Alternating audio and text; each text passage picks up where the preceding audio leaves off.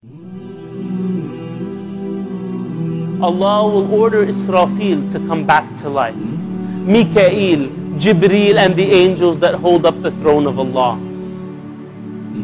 And He will order Israfil to blow again in the trumpet to start the day of judgment. But listen carefully, because something happens at that moment.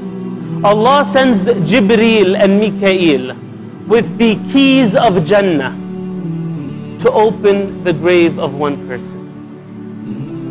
So they come down on a special mission. They open the grave of the Prophet ﷺ in Medina.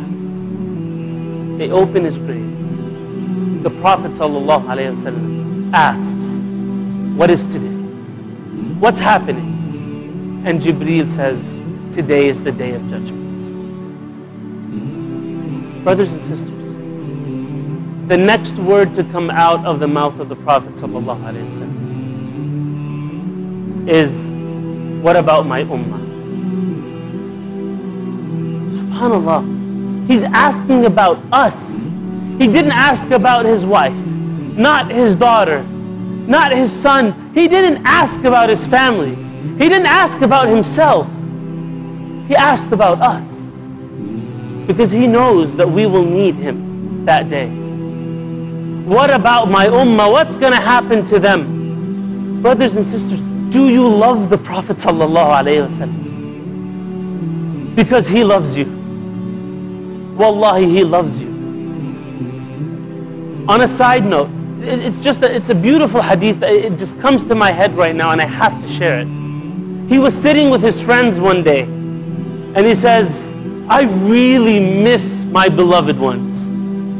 And the companions are like, "Ya Rasulullah, we're right here. I mean, we're sitting with you. You don't really have to miss us. I mean, we're right here." And he says, no, you're my friends, but I miss my beloved ones." And they ask, who are your beloved? I mean, we thought, we were your beloved ones.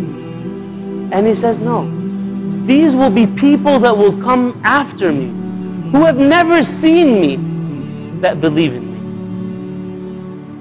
We are his beloved ones, sallallahu alayhi wa sallam. Is he beloved to us as we are to him? Because at that day, brothers and sisters, he will ask about you. Jibreel will give him the keys to paradise, and the day of judgment starts.